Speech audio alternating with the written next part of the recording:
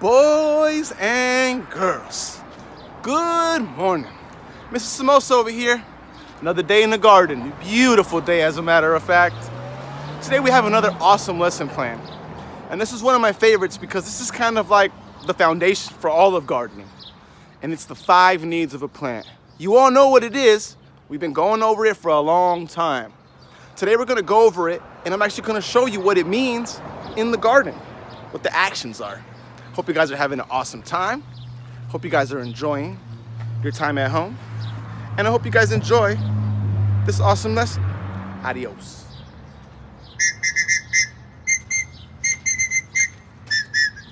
Hey boys and girls, how are you guys doing today? Hope you guys are having an awesome time. Today we're gonna go ahead and talk about the 5 needs of a plant. And all you guys know this because we've been talking about it for a year at least. And it has to do with our awesome song. Remember that awesome needs of a plant song? All right, so if you ever need to know what the needs of a plant are and you're kind of thinking about what they need, just always start off like this. Need 1, water. Need 2, soil. Need 3, space. Need 4, light. Need 5, air. And those are the needs of a plant. The first one we're gonna start off with today is water. What does that mean? Hey, boys and girls, now we are gonna give our plants a nice drink. And here's how we do it. We always water from the bottom, boys and girls. We make sure that the plant has just enough drink. We do not want to drown our plants.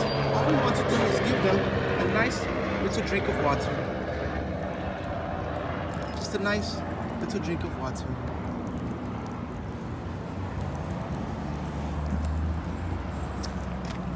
And we always like to water from the bottom. And the reason that we like to water from the bottom, boys and girls, is because we want to make sure that the roots are getting the drink. We always want to make sure that we are giving our roots a drink. Because if we water the leaves on the top, what's gonna happen is that the roots are not gonna get enough drink. And if the leaves are too wet, what can actually begin to happen is that the leaves could actually begin to get a little bit moldy. And that's what we do not want. So that's why Mr. Samosa always likes to say, let's water from the bottom when we can. There's sometimes where we can't. Like if we have a big water hose and we're trying to water like a really big area, then it's gonna be a little bit more trickier, right? For us to water from the bottom because we have this big old water hose and it's shooting out this water at fast rate. But we want to try our best, okay, boys and girls? So don't forget that when we water, we try our best to water from the bottom. There's no need to water from the top like that. No. Come down real low. Real low. See, guys? Real low. And just try to make sure that everything gets a nice drink like that.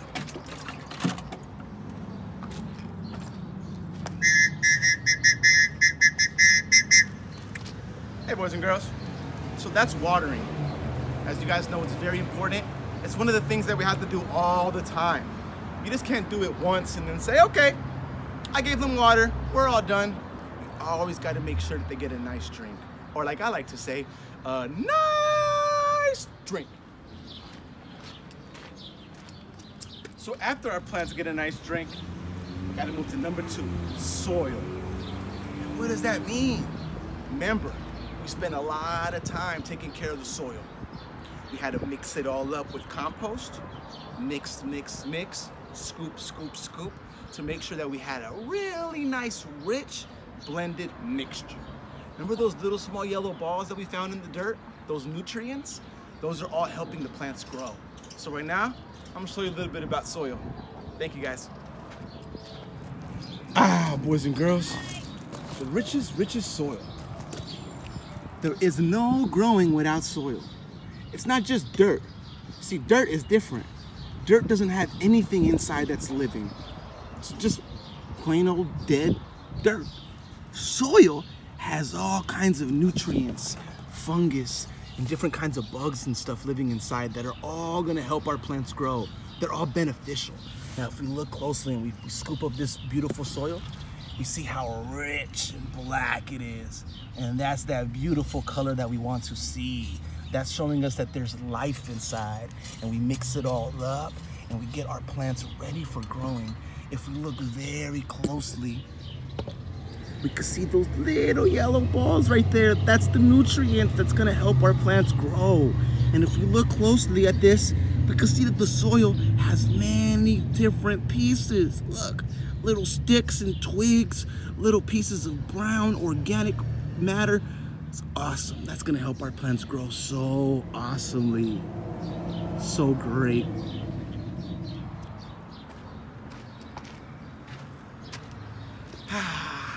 Doesn't it feel beautiful and awesome just to be outside, be able to stretch your arms and have all of this space? Isn't it so uncomfortable sometimes when you're all crammed up inside and you don't have enough space? It's exactly how our plants are. They need space to grow, space to spread their roots down into the ground and drink that water and absorb those nutrients. They need space to spread their stems and spread their leaves and soak up that beautiful sunlight. Space, so important. I'll show you what that means right now. Now, we can see that in the garden, it's all about space. Giving the plants a perfect amount of space in between this plant right here and this plant right here. Giving the space from this plant right here to this spot right here. And if we look at all of these plants, look at, they're not all bunched together. They have all the space they need to grow. Look at over here, guys. Look at the garlics that we're growing right here. You guys see those 4 garlics? Actually, the 5 garlics. You see how they have that awesome space in between? The awesome space in between? That's giving their roots time to go all the way down deep. Look at our tomates, our tomatoes. We have 6 plants here. Look at the space in between them. 1, 2, they have all the space they need to grow. Space is so important. Now back to our beet bill. Mr. Somoza was thinning out some of the beets, and what the thinning out does is that it helps our plants have space. So Mr. Somoza is gonna have to come back in here and do some more thinning, maybe in a week or so. And thinning, once again, is giving our plants space so that they can have room to grow. Look at our potato plants. They're growing so well that they've actually bushed up and are creating a lot of space in between themselves. Look at all our corn. Look at the space in between the corn. So yeah, boys and girls, space is extremely important when it comes to planting in the garden. You just can't put 1,000 seeds into one hole. You need to spread it out.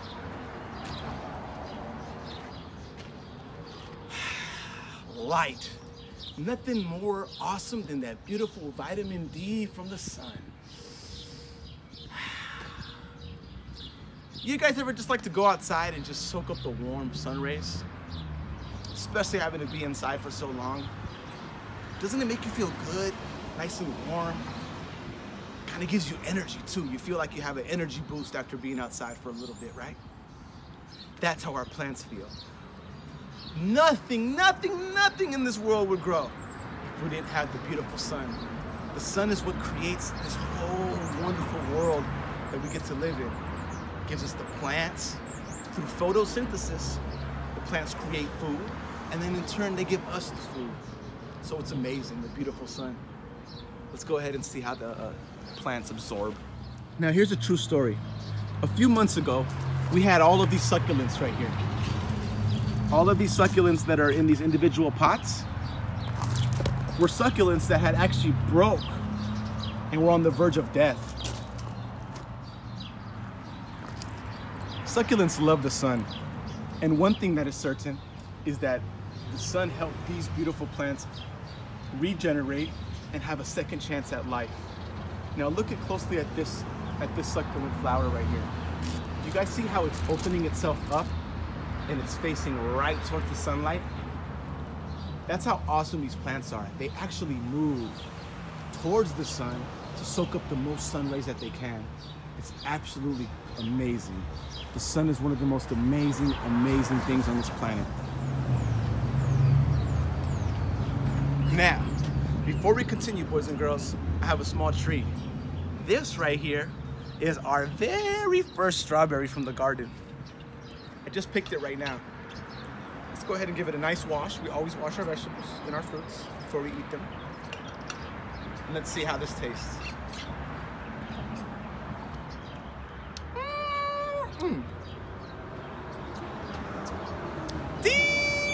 Delicious. Absolutely delicious from the garden, boys and girls.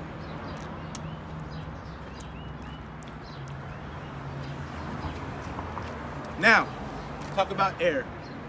What's air? Air is the wind that blows in between the leaves. Air is the wind that dries out some of the soil. Air is so important. The reason air is important is that if the leaves of our plants get too wet and the air doesn't come through and dry them out and blow, then they're gonna get moldy and mildewy and start to die. Another thing that could happen is the wind is so important because it blows and it helps blow the seeds and spread all the different flowers and plants to different parts of the environment. So it's very, very important, the air. So thank you very much, boys and girls. Okay, my friends, now we just finished planting all our plants. Now we're gonna give the whole garden a nice drink and also those wonderful seeds we just planted. Now, we always say, Mr. Somoza always says, we don't wanna water from the top, we water from the bottom. The only exception is if we're watering with the garden hose, because it kind of makes it hard and we don't wanna hurt the plants. So we're gonna try to water from the top, just this time with the water hose, but try to do it softly and try not to splish or splash. So we get a small water stream and we water our beautiful flowers. Make sure that it's all getting that nice drink, boys and girls. Yeah. We go over here to cilantro, into our wonderful garlic. Make sure they're getting a beautiful, nice drink. Our onions over there, check out these onions. A little bit, giving them a nice drink.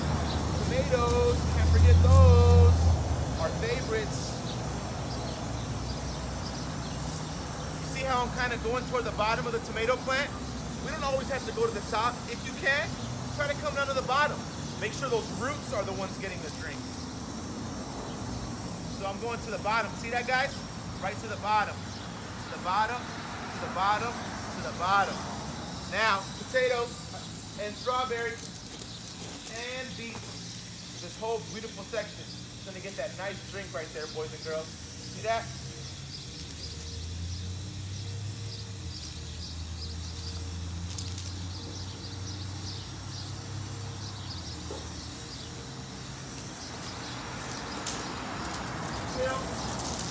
I try to go down to the bottom, make sure the roots are getting that drink.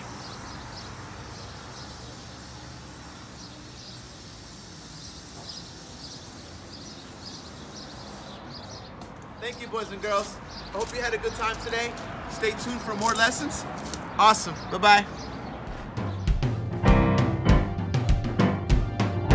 For a plant to stay alive,